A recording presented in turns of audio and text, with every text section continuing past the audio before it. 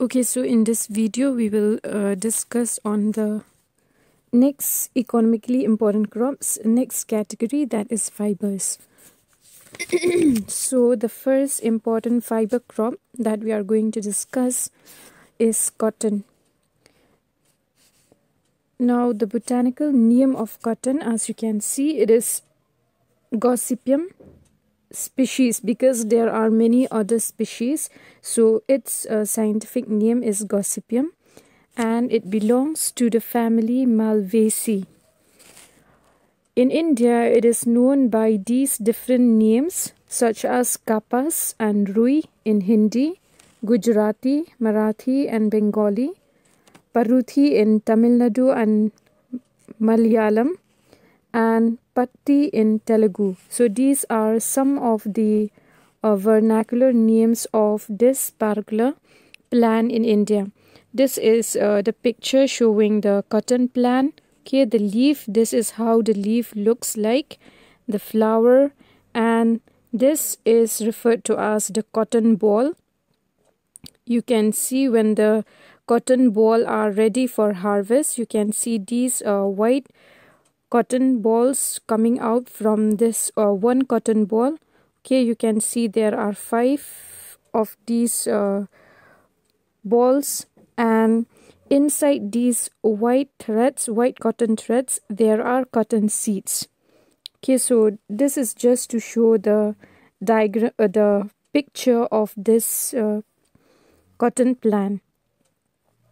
Okay, before coming to the important uses of this crop, we will talk a little bit about the origin and cultivation of this cotton plant. Cotton, it is the most important, and it is the one of the oldest fiber in the world. And this cotton plant, this cotton fiber, it finds reference in ancient Greek as well as in Roman literature. And also the existence of cotton threads is even mentioned in the Rig Veda, that is the oldest Indian scripture, which is written around 1500 BC. And talking about the distribution and the origin of this crop plant, this crop plant was introduced from India eastward to China and westward to Egypt around 600 AD, but at that time it went under cultivation in these countries as a textile fiber around 1300 to 1400 AD. And Arab traders, they introduced cotton to the African continent. And now this particular crop plant, it is cultivated in almost all parts of the world. These are some of the areas of cultivation of cotton plant. As you can see, nearly 85% of the world's total production of cotton, it comes from these countries. Alright, Russia, USA, China, India, Pakistan, Brazil, Turkey, Egypt, Mexico and Sudan. And presently in India, it is it is considered as the second largest producer of cotton in the world. And these are the states in India where cotton is cultivated. Okay, these states mentioned here, they are the different states where cotton is grown. And this particular species, Hirsutum, Gossypium hirsutum, it is the most commonly grown species in India, followed by these 2 species, that is Arboreum and Herbaceum. And also there is another species, that is Barbadans. This Gossypium barbadans is also grown in India, but only to a small extent. Okay, coming to the uses of this crop plant, cotton fiber, it is extensively used in the manufacturing of cloth, then tire fabrics, and also, as you can see, various forms of threads, then cordages, twines, etc. And this type of cotton, which is referred to as the mercerized cotton. Okay, mercerized cotton, this one, you can see this one is prepared by treating the cotton fibers with caustic soda. And after treating the cotton fibers with caustic soda, it will impart a high luster and silky appearance to the fiber. So this type of cotton is referred to as mercerized cotton.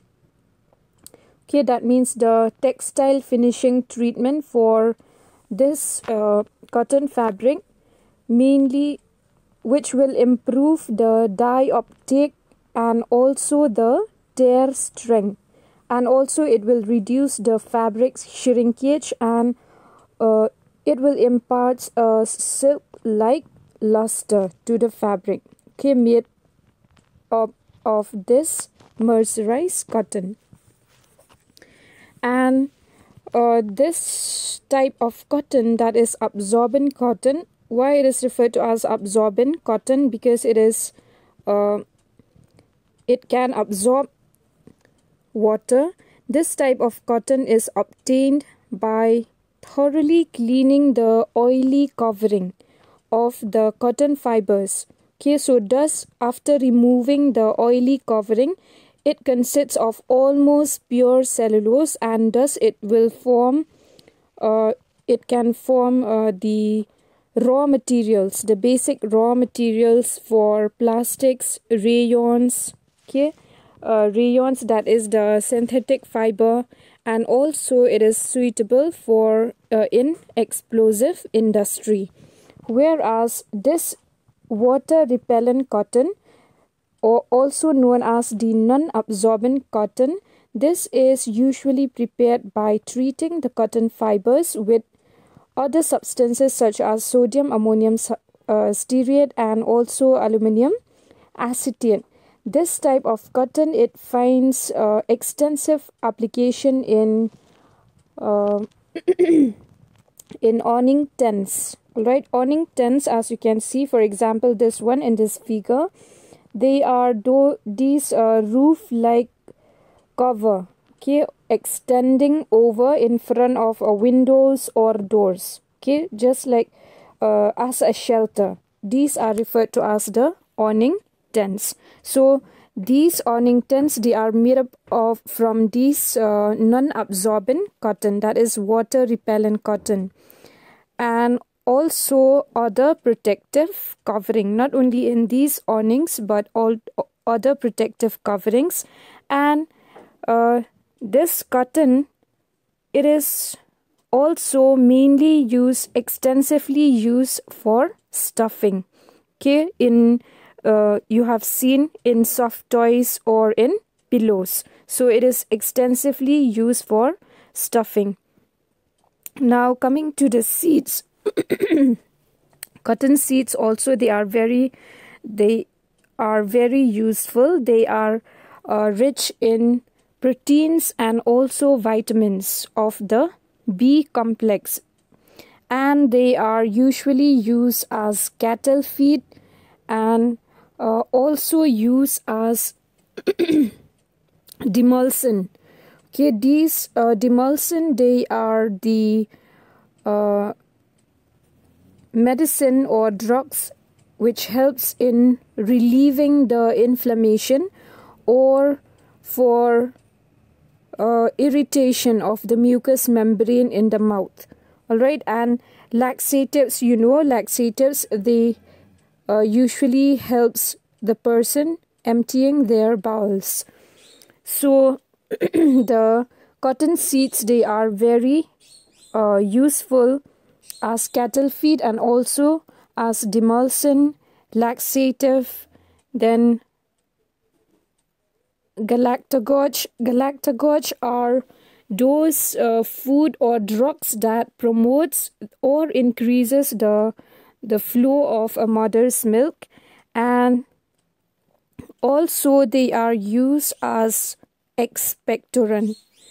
Expectorant also are medicines which will promote the secretion of sputum, alright, by the air passages, and these type of medicines are usually used for treating cough. And the decoction of seeds, all right, the decoction, that is the concentrated liquid resulting from heating or boiling cotton seeds, from boiling the cotton seeds, that is a medical preparation, all right, is referred to as decoction. So this decoction is prepared from the seeds. This is very useful for treating dysentery and also for intermittent fevers, all right, for dysentery or intermittent fevers. Intermittent fevers are those fevers which occur at intervals, okay, intervals where temperature is elevated for several hours, followed by intervals when temperature it will drop back to normal. So those are referred to as intermittent fevers. And also, as you can see, so this is the preparation, the medical preparation from the seeds, known as the decoction. Now coming to the oil. This oil also can be extracted from the seeds. So the cotton seed oil, it is an edible vegetable oil, okay, it can be used for cooking. It is an edible vegetable oil, but low grades of this oil they are used in the manufacture of soaps, then lubricants, sulfonated oils, and also in the protective coatings, okay, for coating. And this oil, it can also be used as a substitute in for olive oil in pharmaceutical industry. The oil cake, it is an excellent fertilizer. Okay, it is an excellent fertilizer. It can be used as a fertilizer and also as a stock feed. So the oil cake is the remaining part of when after extracting the oil from the seeds, okay, that remaining part is known as the oil cake, right, after you extract the oil from the seeds. So this can be used as a fertilizer or as a stock feed. Now coming to the second plant, that is jute. So the botanical name of jute is Quercus species, belonging to the family Deliaceae, and it has a vernacular name such as narcha, okay, narcha in Hindi and Bengali. As you can see here in this figure, these are the jute plants. They are very tall plants. These are the leaves, the flowers, and these are the jute fibers. Okay, as you can see later on, after extracting the fibers look like this, brown in color. These are the jute fibers. And coming to the origin and distribution, jute was used in India since very ancient times, but it became important as a sackcloth in the late 16th century. And the first shipment of jute fiber from India to England, it was made in the year 1791. And there are about 40 species of these Quercus, which are distributed throughout the tropics of the world, and 8 species of these, from these 48 species, they occur in India, but only 2 species, they are of commercial importance. And this particular species, that is Quercus capsularis, it is considered to have its origin in the Indo-Burma region, whereas this species Olitorius, it has its primary center of origin in Africa with a secondary center in India and Indo-Burma. So this is the origin of and also the distribution of this crop plant. And jute is the most important bast fiber, and among the natural fibers, it is only second to cotton. And the fiber is obtained from the stems of 2 species of Quercus.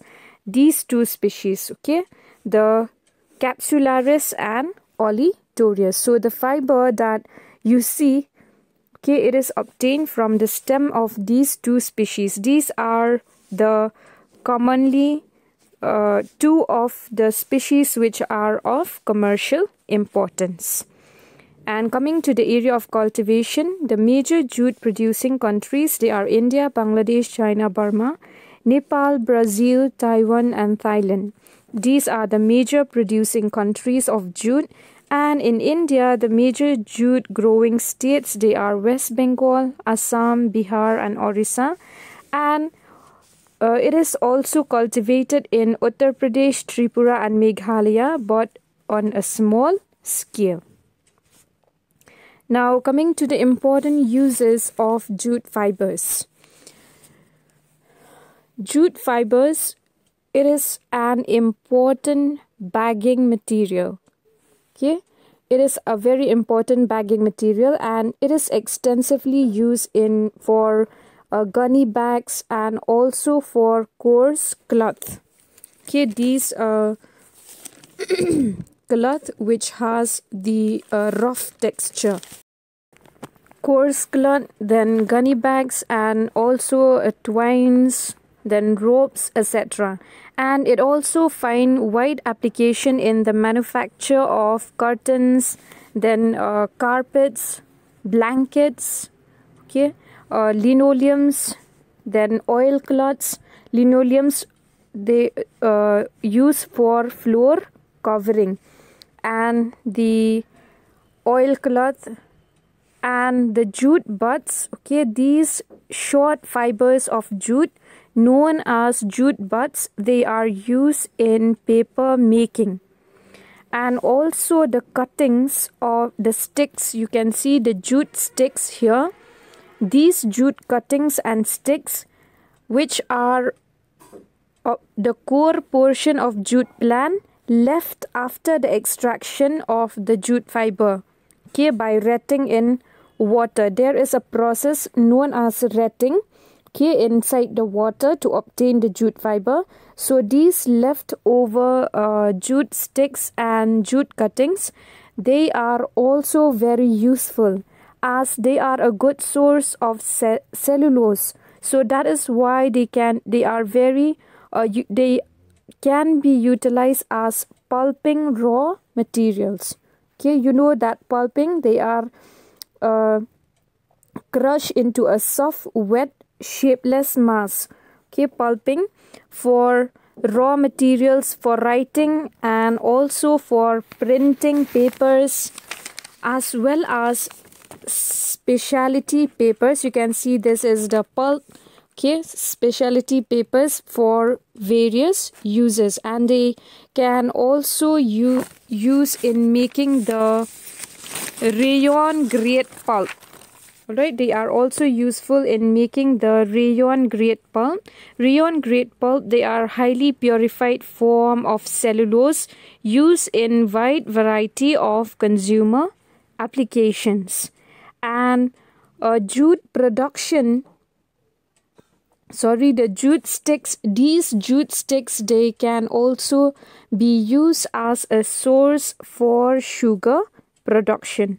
Alright, so they are also used as a source for sugar production, and also these sticks, they can be used as fuels. They are burned as fuels, and also it has a very good scope for utilization in various types of good strength particle boards. Alright, these are known as the particle boards. These particle boards, they are those chip boards. Alright, they are also known as chip boards.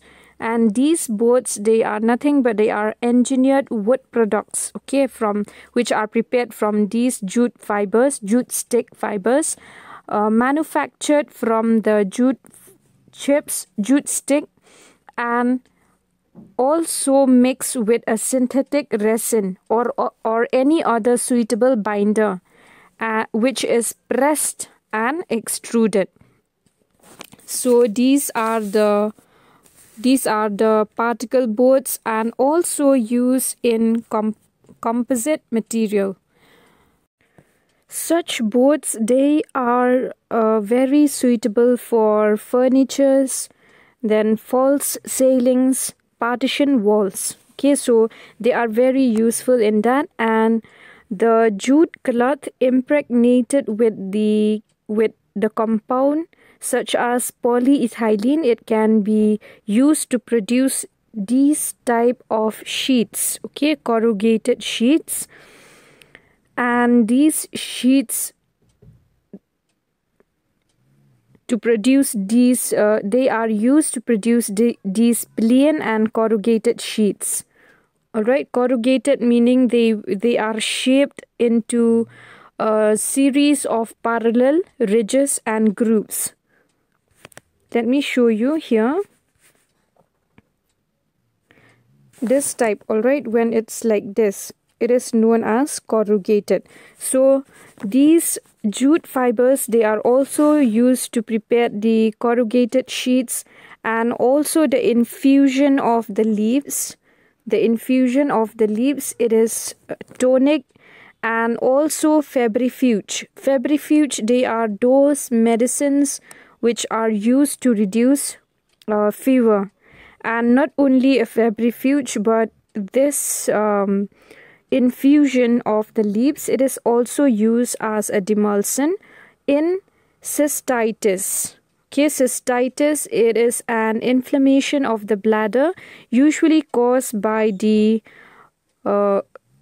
infection. Okay, usually caused by infection in the bladder, and also in dysuria. Dysuria, it is that burning sensation when you urinate. Okay, that burning sensation is referred to as a dysuria. So that can be treated using the infusion of the leaves of jute plant. So these are some of the important uses of jute fiber. And as you can see, it also has a medicinal use. Even the cotton fiber, it has an important medicinal use. Now coming to the third type of fiber, that is coir. Now coir, it is obtained from a plant, coconut plant. Alright, it is obtained from coconut plant. So as you can see here in this figure, the coconut plant, most of you know how it looks. The coconut plant, this is the fruit inside. You can see a milky white inside with water, and you can see this is known as the coir. Alright, the thread-like structures covering the shell, the outside of the shell, that is the coir. Now the botanical name of coconut plant is Cocos nucifera. It belongs to the family Ericaceae, and in Hindi it is known by the name Nariyal. In Marathi it is Narel. In Bengali, Narikel. In Tamil Nadu, Tenaimaram. In Telugu, Narikelamu. And in Malayalam, Thenna. So these are some of the vernacular names by which it is known in India. Coming to its origin and distribution. Coconut plant, this coconut palm, it is one of the nature's greatest gift to mankind. And practically all parts of the plant, all, right, from the stem to the leaves to the fruits, all right, and even these covering of the fruits, that is the coir, all parts of the plants, they are useful in one way or the other. And in the coastal parts of India, this species Cocos nucifera, it is the best known tree. But there is some controversy regarding its native home. Okay, some consider it indigenous to South or Central America, from where it was carried to the Pacific by sea currents and finally brought to India. But others, they believe that the northern end of Andes as the place of origin of this coconut palm tree, where it was dispersed by the prehistoric explorers into the Pacific. And according to yet another view, its place of origin is somewhere else. Okay, it's somewhere in Southeast Asia, from where it reached accidentally to the coast of America. So you can see there are some controversies regarding its native home. But this plant is now widely grown in the coastal and deltaic regions of the tropical and subtropical countries, mainly these countries, okay, Philippines, Indonesia, India, Mexico, Papua New Guinea, West Malaya, and Sri Lanka. And in India, it is mainly cultivated in these areas, but it is also grown in Goa, Daman and Diu, Andaman and Nicobar Islands, Orissa, Maharashtra, West Bengal, Lakshadweep, Pondicherry, Assam and Tripura. So these are some countries and states in India where this coconut palm is mainly cultivated. Now coming to its important uses. So like I said, here we are not going to talk about the whole coconut plant, because whole coconut plant, like I said, all its parts, it is very useful, right, from the leaves to the fruits to the stems. Okay, every parts of this plant is useful, but here we are going to talk only about the this part here, this part, that is the quire. So let us take a look at the some of the uses of quire. Now, quire fiber, this quire fiber, it has a natural resilience, okay, natural toughness, durability, and also resistance to water, and therefore it is very useful in making cordages and extensively used in manufacture of mats, then matting and coarse cloth. Okay, matting, the coarse material woven from this quire fiber, and also coarse cloth, which is rough in texture. And also you can see it is used as a packing material to protect the goods in the against shock during transport, and it is used in the manufacturing of this activated carbon. Okay, you can see this quire, it can be burned to form coal and then treated with chemicals to form this activated charcoal. So the activated carbon, it is prepared, okay, it is that type of carbon which is prepared in order to increase its absorptive power, right? So that is why it is known as activated carbon, because it has been activated in order to increase its absorptive power. And also it is used in artificial horsehair, then it is also used in paper pulp, then roofing tiles, writing boards, and also thermal insulation to reduce the heat transfer between the objects and between the objects in thermal contact, and also used for making high stretch papers, then these high stretch papers, then olive oil filter papers. Okay, these are the filter papers for olive oil. And also the quire, it is rubberized for making cushion seating for automobiles and also in railways. And these quire bags, the bags, okay, making out of this coconut quire, they are used in tea estates for collecting and also for transportation of tea leaves. So collecting and transportation of tea leaves are used in these bags, okay, made from this quire coconut coir. And also for making these box for lifting the coal from the mines. These type of box also are prepared from the coconut coir. And the yarn, okay, the coir yarn is used for making these fenders. Okay, they are making this yarn or a thread which is made up of from the coir. It is used for making fenders, that is a piece of rope, or you can see here matting, which is hung over a ship's side to protect it against impact, okay, which are attached to the ships and boats for preventing collision and shock. And as you can see here, the bristle fibers, they are used for making brushes, brooms, mattress fibers for mattresses. Here you can see the coir, all right, for making mattresses.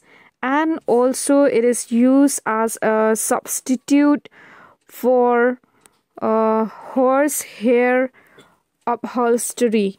Okay, upholstery, that if you remember, it is that soft padded covering, okay, that is fixed to furniture, okay, such as the armchairs, the sofas. And the unspun fibers, okay, the fibers which are not spun, the unspun fibers, they are used for caulking boats, okay, for sealing the gaps in the boats. You can see they use cotton, and also here in this figure, all right, for sealing these gaps in the boats, they use either cotton or these unspun fibers. They use to seal these gaps, known as caulking. And the waste from this coir, okay, the waste material, the waste product from the coir, it is used in the manufacture of the corallite. Now corallite, it is made from it is a mixture of perlite and cocoa peat, okay, for improving the texture of the and better drainage, okay, for improving the soil texture and better drainage, and also soil erosion. And it is mixed, the cocoa peat here, it is mixed with perlite. And this perlite, it is an amorphous volcanic glass which is relatively high has a high water content, and also which is used in soil mixes, okay. So this type of product, that is corallite, it is manufactured by mixing cocoa peat with perlite, all right. This waste, coir waste, it is used for making corallite by incorporating with resins and other ingredients. And it is a tough material it is a tough and also a hard material, and possess a good strength and electrical resistance. And that corallite, it can be molded in any shape. And the hard boards made from this coir dust, okay, the coir waste or the coir dust are used to make these hard boards. And these hard boards, they are durable, smooth, insect proof, fire retarding, and also they are water repellent. So these are the important uses of the coir fiber plant.